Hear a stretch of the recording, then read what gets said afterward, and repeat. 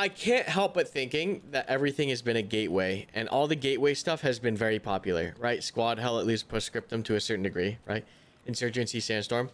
The world is now more aware of these tactical, more quote-unquote realistic shooters than ever before. After this extreme popularity of all of these games combined that are much more quote-unquote tactical, quote-unquote realistic than your average Call of Duty, do you think the demand, and I must believe to some degree that this is true, that the demand for hardcore milsim style games is God about to beam me up? What the f was that? Do you think that do you think that the demand for milsim style shooters has also in turn increased dramatically because people have now gotten on this gateway drug that are these tactical shooters? Or do you think that it is still as niche as it is before?